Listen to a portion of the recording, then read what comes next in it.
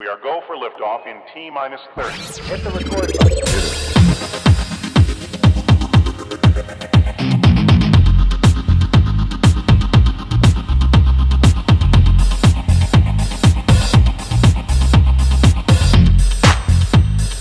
Gosh, that's swell. Hello, everybody. This is Italo, and this is Italo's Black Talk Radio. We have another guest, a great guest today. Her name is Cara Lopez Lee. Good morning, Cara. Hey, how are you doing today? I am doing wonderful. How are you? I happen to know you just had your coffee. I was like, give me another minute. Yeah, I didn't have this. My radio voice. Let's just say that it didn't come through until 5 minutes ago, and I was like, okay, now I can talk. Anyhow, so yeah, Cara is a storyteller that I met. I think I met you at Busted, or was it before Busted? I met you. No, it can was recall. it was at the Lexington at TNT Storytelling. There you go. Yeah. The Write or Die. Well, you were in a different one. I was in the Write or Die featured guest, but you were on the previous one, and I forget which one it was. But it wasn't about. It's called TNT Storytelling, but that was the last show. I think they stopped having storytelling shows at the Lexington in Los Angeles. I think they just do comedy now. Yeah, so I think that was the last night that they had that. Right. And so, yeah, I was fortunate to see you because I was like, well, this is the last show. Okay. It was my first time being on the Lexington, so I was like, oh. Well, this was nice. Yeah, it was nice while it lasted the one night you were there. Right. It always happens to me. It's happened already a few times with me. And I'm like, this is the last day of this. There was another open mic called Corazón del Pueblo, which was in, I want to say, East L.A., I think it was. And I showed up, and it was an amazing night, but it was the last night. And I was like, oh, wow, this is my first time coming here, but that was great. And it was during the holidays, too, so it was like, oh. But anyhow, what I'm trying to say is it doesn't matter the space. I think is the point is it doesn't matter the space. It matters the people. And so the artists, for sure. you can always follow the artists, and we're always going to be around. Doesn't matter where, doesn't matter how. And this is another platform. We always find our way somewhere. Mhm. Yeah, and that's kind of why I decided to do Black Talk Radio too, because we don't have much time on the mic or places to go, and we can be there on time, and we have to beat traffic here in LA. So why not do it over the phone? And so, that's why I have you, and I have so many amazing people showed up to my open mic, my Black Talk Radio, not only to share storytelling but also poetry, music. I love the arts, so anything people want to share, it's amazing. And so there was a story that you shared. I don't know if that's the one that you're going to share today, but there was a story that you shared at the Lexington that was so amazing. I don't know if that's the one you're going to do today, or was it the other one? Actually, I was hoping to tell another one because I'd like to do something different for you. Yeah. Okay, cool. Yeah, so take it away, Cara. Oh, already? Okay. So actually, this is a story I recently told at the Moth, and the theme was family. And I'll just tell you before I start that this is a story that the very first time I heard about storytelling, it was the one I wanted to tell, and I didn't really know that live oral personal storytelling was a thing until about 3 years ago. I've done a lot of writing through my life, but I didn't really know it was a thing. And when I heard, the first I heard of it was the Moth radio hour. And then I found out they had these story slams where you could go put your name in a hat. And this was the story I wanted to tell. But I've told a lot of other stories, and I only recently finally felt comfortable to tell this one because it took me a long time to figure out how to tell a complicated family story in just a few minutes. So here goes. I'll tell you about it. So, so this is my most persistent childhood memory of my father. Him bellowing, "Let's go, Cara," and me running to keep up, and my dad never looking back to see if I'm still there. So my dad only has one other child. She's my half-sister, and sometimes I worry he's going to leave her in the dust too, but there's not much I can do about it because I don't grow up with her because we're very far apart in age. So in 2004, the year this story takes place, I'm 41, and she is only 8 years old. So it's Christmas Day, and my father's fifth wife has just landed in rehab. Now, she's a very sweet woman, but she suffers from depression, and she kicked off this holiday season by nearly drinking herself to death. So now my dad wants to be the hero and give his wife a Hallmark sort of a Christmas by having a family caravan go visit her at her sober living home in the bowels of L.A. Now, my dad is the kind of hero who needs followers, and I am the kind of daughter who craves approval. So I am flying all the way home from Denver to L.A. for this quest, and on Christmas Day.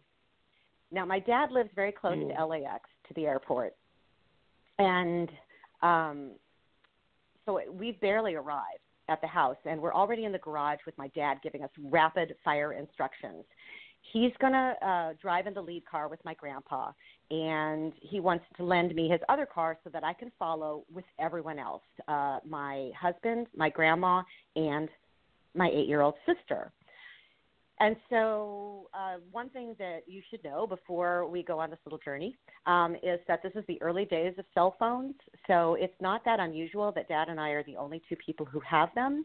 However, I have recently lost my cell phone at this point, and I admit this to my dad, and he says, well, that's okay. I've programmed your GPS. Besides, you'll be following me. And before I can say, yeah, but Dad, shouldn't you tell me where, he cuts me off and says, we're late, let's go. And he tears out of the driveway, and my dad drives kind of like I remember him walking when I was a kid, speeding and dodging in and out of people and never looking back to see if I'm there. But I know this, so I am on him turn for turn until about half an hour into this, we're somewhere in central L.A., and I'm waiting behind my father at a red light when, without warning, he switches into the left turn lane just as the light turns green, and I get carried helplessly past him in the moving traffic. And before I can make a U-turn to go back around and catch him, the GPS announces, you have arrived at your destination. And everyone in our car looks around in confusion, like there's no rehab in sight, just a bunch of houses. And so I look back at the screen for the GPS, and the address has vanished. So, my dad never wrote the address down, never told any of us the name of this place, and never taught me how to program this stupid GPS. And remember, nobody in our car has a cell phone. And if we found a payphone, that would be no help at all because none of us can remember my dad's phone number. But if my father has taught me anything, it's survival. So I'm like, okay, we're just going to go back to where we lost him. Maybe he waited.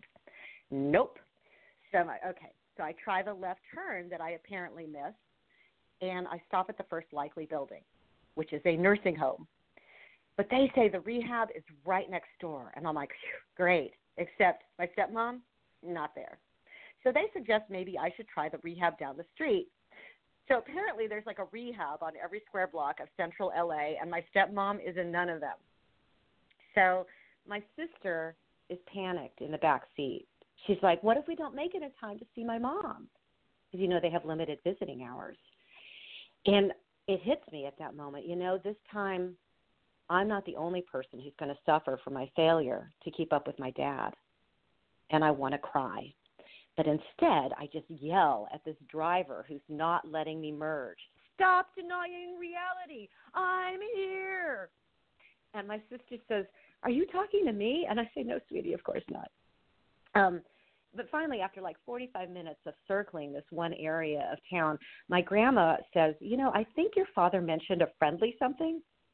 Oh, I find the last surviving payphone in Los Angeles, and I track down a friendly house. And they put my dad on, and immediately he wants to know, well, why didn't you just follow the GPS? I say, oh, my God, Dad, could you please just tell me how to get there? So he does. And back in the car, we're explaining to my little sister that these are the moments in life that are funny at the time, or that are upsetting at the time, that are painful, but that they later become funny memories that families laugh about together.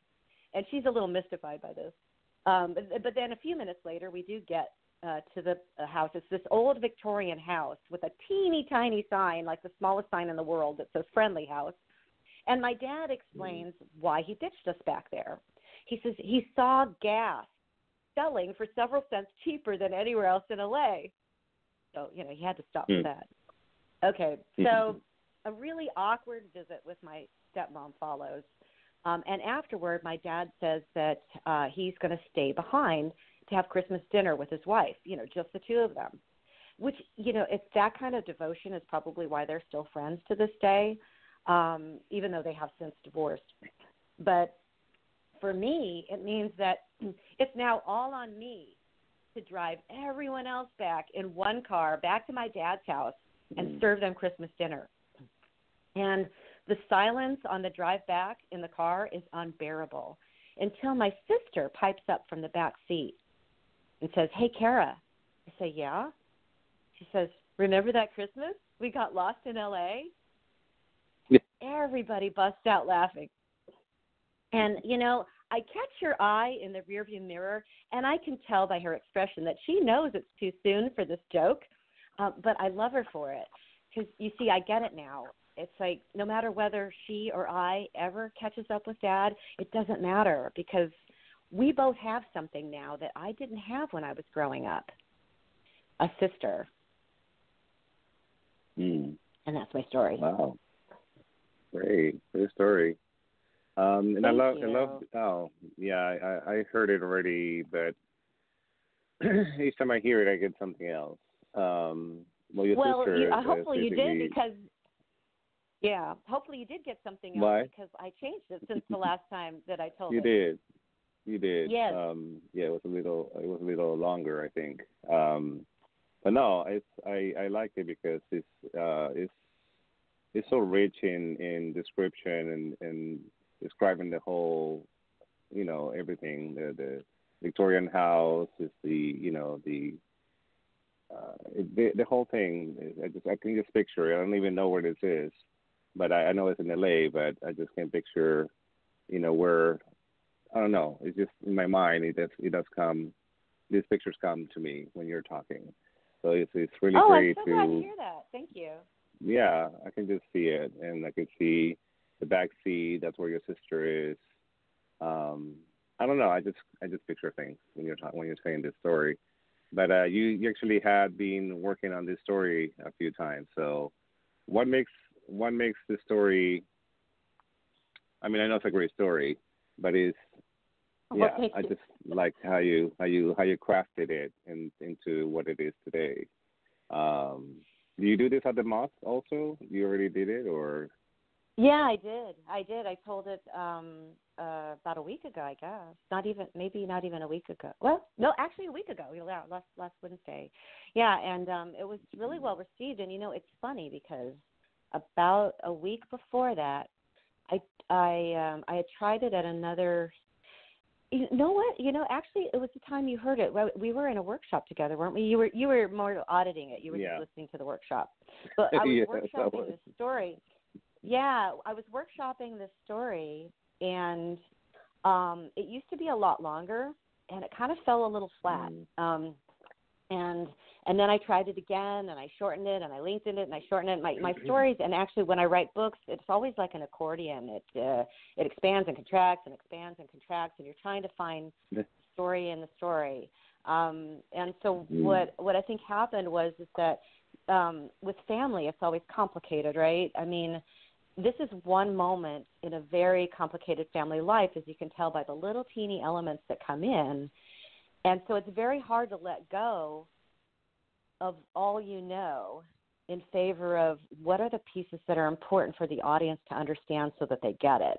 And the difference between those two, it's like, you know, and you know what I love is sometimes people give me advice and they're like, well, you know, to tell a story, you just only need to like tell the details that are important for the audience to know. And I'm like, oh, well, that's easy. I'll just do that.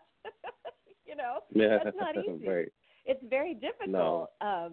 So, you know, what are the parts that the audience needs? So you're constantly experimenting. And one of the things that I like about it's kind of a double-edged sword with oral storytelling versus like if I write a book or an essay, is that, you know, to me the performance of the book or the essay, the memoir, the novel, you know, the poem, whatever it is, once it's published, it's sort of this static thing.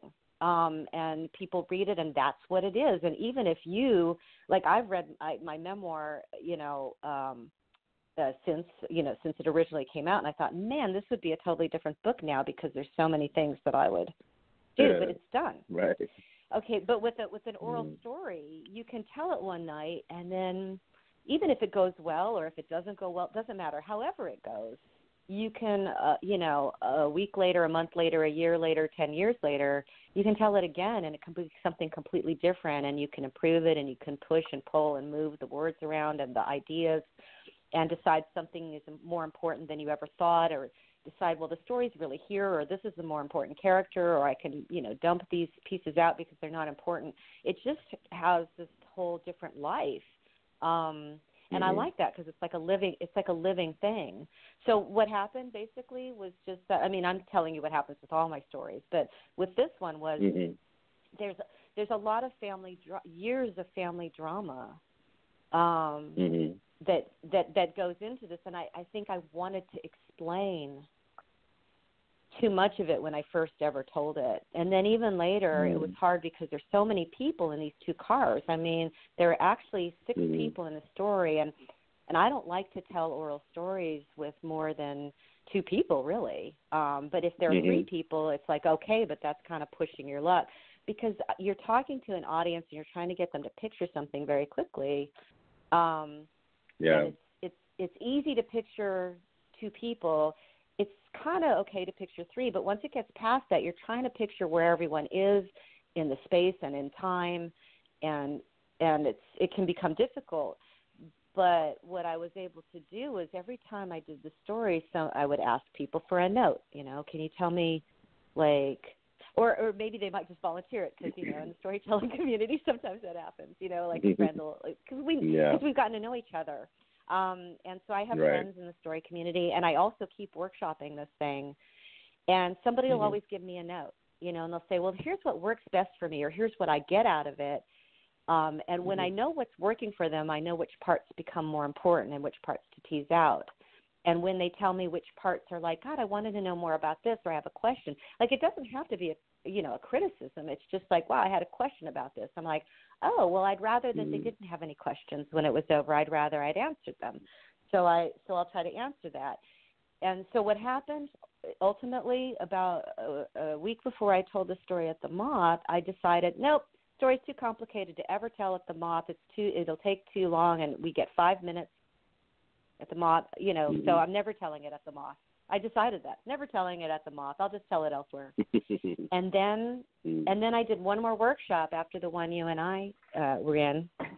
And somebody said, oh, you gave your sister like a life skill, a coping skill with the thing about these are the moments in life that are painful at the time, but they become funny memories that you laugh about later. And that's always been in the story, because that's always the reason I wanted to tell it, was because she said that. Mm-hmm. And she was only 8, and I couldn't believe she said that. I thought it was hilarious. But what she's saying is, because you guys told her that, it gave her this coping skill, and that's what unlocked it, because I realized that I had always been afraid that she would suffer some of the difficulties of communicating with my dad or connecting with my dad that I had. And then the realization is that, yeah, but lucky her, she has a sister. I didn't have one. And then the final sort of piece is, and lucky me, because I have a sister and I never had one before. Like, it's not just lucky her because she has me to give her this coping skill, but it's lucky me because I was really feeling tense in that car, and this little 8-year-old kid gave me something, and that's what unlocked the story. So the ending changed. Just the way I perceived it. It's really all about having something we hadn't had before, which was a sister, and then that unlocked the story. So that's, yeah. So, maybe that's a long way to get to answering your question, but that's how I how I write. Yeah, which I find it so much interesting to do storytelling, because I used to do poetry. Well, I still do, but in doing storytelling, and I've been doing this just recently, is not only you're not attached to your paper, because I used to be attached to my paper and following the lines and everything, and not connected to the audience. And so when I finally decided to drop my security blanket down, because that's basically what it was, it was my security blanket. Yeah. And then you just, that was just another way of connecting to people. And then when you connect with people, you get so much more. I get so much more, and then you see what is working, almost immediately, and what is not working. Hopefully, what is working. So I don't know. It's just giving me so much more. It's another skill, basically, because reading something is so different than just sharing a story. And sharing a story is so hard because you have to remember where this is going, and not only that, but just keep it. It's very hard. Just keeping it time wise. Yeah, I am not really good with time. Yeah, it's a skill. Sorry, go ahead. Art. I think. No, I was just going to say it's its own art form, but it's made all my other writing, that I do so much better, because it requires you to sort of dump all the extraneous things that aren't absolutely necessary to push the story forward. You really have to push a lot overboard. And when I write for for the eye, when I write things to be published, or for the written word, I tend to overwrite. I tend to have way too much information in there, and this oral storytelling has forced me to really, brevity is the soul of it, and to shorten everything. And it has actually made it a lot easier for me to keep things tight when I'm writing for any other form. So it's been really instructive. Right. Well, and then you have a background in journalism. I do. So I know. Yeah. Yeah. So I can tell why you want to give so much information in the piece. But this is not the same as journalism. It's basically storytelling. So storytelling has to be more engaging and more to the point. And yeah, it's different. But yeah, that's why I really liked you there. And I was like, that was a great story. And we just connected after that. And I did actually say something in a different podcast about the workshop. So let me just clarify something, because when I was in the workshop and you were in the workshop, I did not feel comfortable, and maybe it's because I didn't know everybody else, so I just wanted to be the observant, and I didn't want to say much because I really don't like to be criticized or to be critiqued, you know. And it's I took rough, it right? before. I used to take it personal before, and you guys were just very comfortable doing it. So I was like, I don't want to share anything today, but it's yeah. I didn't want to say that on before on the podcast, but I just felt like that because it was a time that I went to this writing group, right? And it was a writing group, and we all knew each other. It was, I think, 5 of us, and we were very comfortable with each other because we had already been workshopping for, I don't know, a couple months. Yeah. Anyways, and then somebody brings this guest over, and we were all a little concerned about that. And we were like, well, we're just, you know, sharing our stories that we just wrote, you know, literally, we just wrote it. And so we're very sensitive to that, you know, to having somebody else. And so we did share it, and immediately he was already criticizing it, not even critiquing it. We were told how to do it, and this is how you do the poetry, and this is how you rhyme. And we were all like, oh no, you did not do that. So, and I was so angry. I was very upset. And anyhow, I even wrote a piece called you would have been. I wrote a piece called El Conquistador because he was the conqueror that came to conquer us. Yeah, yeah. And it just became this battle between. Oh, you wrote a piece called El Conquistador about him. Yeah. El Conquistador is about him. Oh, that's funny. Yeah. Oh my I just goodness. picture him like coming to the land, you know, the free here, and then having his way with us and bringing his Bible and bringing his religion and his idiocracies. No, I'm not saying it right. Anyways, his beliefs. Bringing his beliefs over. Idiocracies, right. Yeah. And we're all like, excuse you, who do you think you are? And so, but yeah, ever since then, actually, I learned how to take criticism better, of course.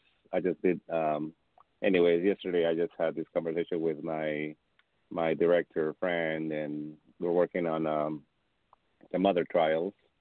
And so there was something that he told me that I was like, okay. I just have this idea of how it's going to go forward because I kind of have to make reality or real events and fictionalize them in order for me to help the story, carry the story along. And that to me was a revelation yesterday. I was like, yeah, okay. But I learned something every day, right? Right. Well, I actually write in multiple forms myself. So I write fiction and nonfiction. And at the time that I started doing this storytelling, you know, I've been working on a novel, and so so and the novel is inspired by family stories that my grandmother had told me, ancestral stories, you know, stories about her and her parents and all these people from the past. And I like all the forms. I think they all have some sort of truth to impart. I'm starting to really learn that each is just sort of a different expression of the truth. You know, the poetry, there's also, I've done flash fiction, which is just very short fiction, but it's actually more than just very short fiction. It's very short fiction, but there's a lot of crossover in the field between flash fiction and poetry. And then these essays and micro essays and memoir and novel and short story, and then now this oral storytelling. I really love all of it.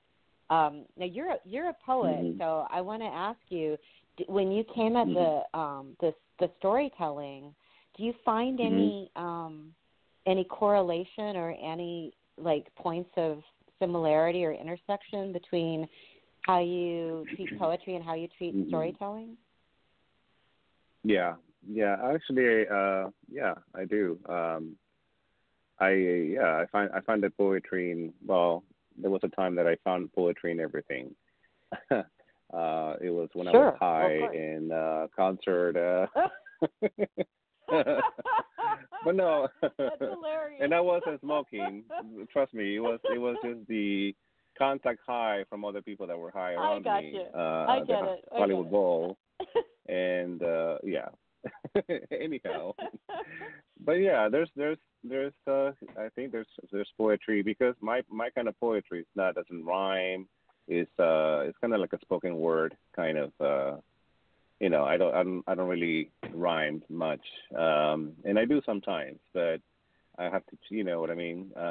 But yeah, I found poetry in every story has, like, for instance, earlier you were telling your story earlier, and what stood out to me is how you were keeping up with your dad. That stood out to me a lot, and you said it a few times, keeping up with dad. Or, dad is so far away, we have to keep up with him. That was very poetic. Yes. I can see your point. Yeah, good to I repeated have a image. similar story, too. So I have this story where I was actually running after my dad, because my dad used to be a marathon runner, and he would be, wow. He would be, so literally, he would be, and he would be like, keep up with me, and he would be like, I don't know, like a mile away, and I'm like trying to catch my breath. So I related with your story in a different way, but poetry has a way of connecting, emotionally with the audience, and that's what I'm loving, the storytelling thing. I'm loving this, because it's you would think it's there's not. You would think there's not a structure, but trust me, there's so much structure going on. It's almost like a structure that there is with like a sonnet. Like there are certain beats that you have to hit, and there's a certain amount of time. I mean, you don't have to be exact, but there's really only a certain amount of time if you're going to, depending on the length of the story, that you have to set up sort of the history that builds into the moment, and then you have this moment that you stretch into a scene, and you only have, and then you have the height of the conflict, and then something turns, and then you have this resolution, and something has to change. So there's all these things that have to happen in a certain time period. It's God, I'm stressing myself out just talking about it. I know. But it's fun. It's a lot of fun. I mean, when you're on the stage and you're trying to balance that, it's I liken it to the old cliche of a tight wire act or a high wire act, tightrope. You're just walking on this thing, and you're hoping that it all stays together, because the other thing is you're trying to sound spontaneous, even though you've practiced this thing a lot, and you definitely don't want to like memorize things word for word, because if you do that, it's like you're acting and you're not really telling a story. I mean, it's quite complex. It's funny because the people who do it the best doesn't sound complex at all. There are some people, actually some of my favorite storytellers are the ones who get up there and it almost sounds like they're not doing anything. They just talk, and you just all of a sudden you find you're leaning forward and you can't stop listening or paying attention, and you're just riveted, and you don't know how or when that happened. It's like it sneaks up on you. That's my favorite, is when somebody can do that. Yeah. Isn't that our favorite kind of story? Isn't that our favorite kind of storytelling in general, though, in a book or in a poem? When you don't even realize what's happening, when you are just so in the middle of whatever the artist has presented to you. That even happens in the painting, right? You're so in it that you forget that you're there. You forget your own. You just become one with whatever's happening, and you don't even notice that something is being done for you or with you or to you. You're just there with it. And that is the moment when you can experience that, or when you can create that experience for someone else. That's what makes stories so wonderful to me. I mean, I've been in love with stories since I was a little kid. I used to, when I was little, I was, one of those lonely only children. Remember, my sister didn't come till I was a grown up. And so my dad used to walk by me when I would sit in this big chair and just close my eyes. And I wasn't sleeping. I was telling myself stories when I was really small. And, and my dad, I said to Dad, he said he used to see me sitting in that chair. And I said, I was just telling myself a story. He said, oh, yeah, I knew that. He knew that's what I was doing. Wow. Did he know that? I don't think he knew that. You don't think so? You think he's making that up? Yeah. It's possible. Oh yeah, sure. Sure, I know you were. Yeah, right. Oh yeah, I knew that. Yeah, maybe he's just got me fooled. I mean, my dad could be. He's still maybe ahead of me. Like he's got me fooled. Yeah, and I love that idea about our parents like getting ahead of us. I mean, it's funny, isn't it? Because when we tell a story about our families, there can be a lot of dysfunction or function or everything in between. And you're trying to encapsulate all these events of your life into like one idea, right? To explain it. Right. Actually, you have me thinking of something else too. How many people in our lives, or family members, or mostly family members, I think, or people that you grew up with, are storytellers. Like my tia Elva, she was such a great storyteller. Even till this day, I would remember a story that she would tell me when I was a child, like, oh, yeah, she told me about how she went to see Alien, the movie Alien, and she told me the story of Alien, and I was so fascinated by the way she told the story that when I went to see the movie, I wasn't that impressed, because I thought her story, I already knew the whole thing, but I'm like, well, the way she told it, though, it's like, wow, that's amazing. Yeah, and then my dad has stories. Well, of course, he was a great, anyway, he was a great storyteller. And he would tell me all about the USA, because we grew up in Peru. So everything that he told me about the USA was so amazing and was so fantastic. And when I got here, I was disappointed. I was like, Of course. Yeah. No, I get it. It was so embellished. Yes. When somebody tells me they want me to see like a movie, I always, as soon as they have sold me on seeing it, I tell them to stop because I know that's going to happen. If they tell me too much, it's going to lose. It's just like puncturing the balloon. All the air is going to go out. It's just, yeah. Exactly. So don't believe the hype, basically, of a storyteller. No, but we actually, I think that's the point of this, right? Is we have to embellish the story to make it more fun for the audience, or more entertaining. And there's always a message. There has to be a message, otherwise a story doesn't really have a point unless you have a message in there. So. I think the embellishment to me, though, is more about, it's not about, just to be clear, about saying things that didn't happen, but it's more like which things are you going to emphasize and which things are you going to de-emphasize, and when are you going to use hyperbole, to sell your point, it's like who was it? I'm not going to remember who said this. Oh, I think it was Alfred Hitchcock who had said that, that drama was just, I'm going to mess this up, but it's something like, drama is just life with the boring parts taken out. So, right? I mean, so you just remove all the, and again, that's the challenge. But and then the message to me, it's more like, well, what does it mean? What does it all mean? And, how have you been changed? But I got to tell you, the how you've been changed by a story is always an interesting, by what happens in the story. How has the main character been changed, it's always been interesting to me about how directly we need to state it. And I have a real challenge with this, and I'm still working on it, about like when you're telling a story to people, how directly or indirectly you state the change that has taken place. Because sometimes the change could be, for example, acceptance of what is. So it can seem like nothing has changed.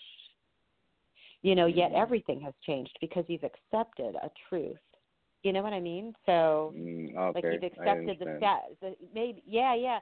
So, I'm really wrestling with that right now. That's my latest thing, because I definitely do think it's important to the reader or listener or viewer or audience. Whether it's a movie or a play, a book, a story on stage, whatever it is, that the audience wants to feel like something has changed by the end of the story. Right. But it's not, I just don't know how much.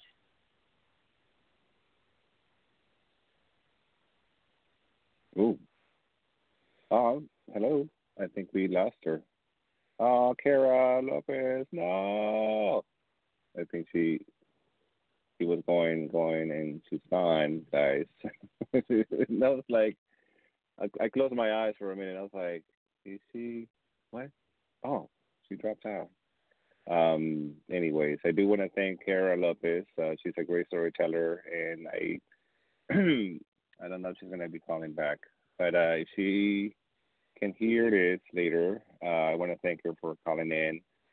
She can be seen, well, if you want to follow her on Facebook, or I don't know if she has any Instagram accounts. I'll put everything below on the podcast.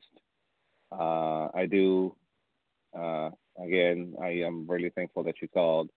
She's a very, very great storyteller, and I do want to follow her wherever she goes. So I'll keep you updated, or I'll put her information below if you want to. Oh, here she goes. Let me put her in. Wait.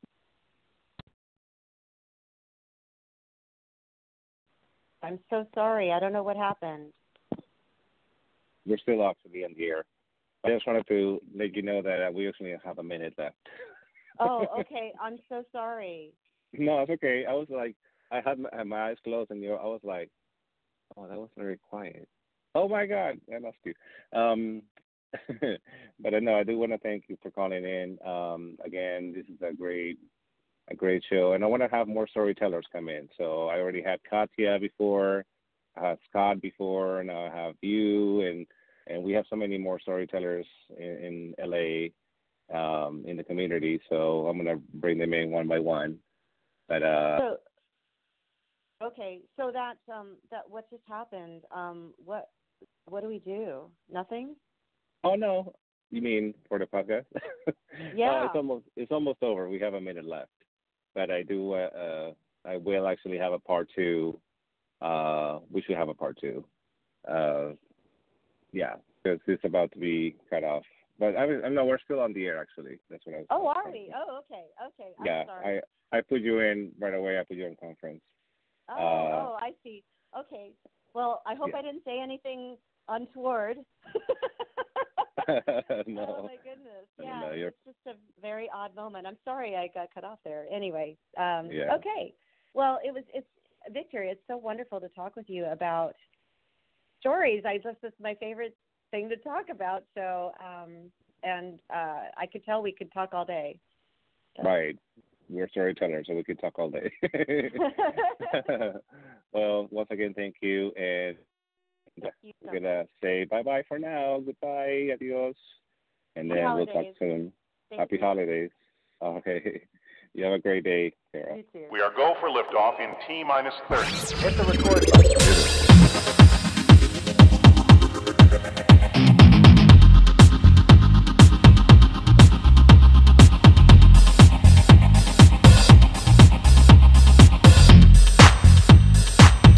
That's swell.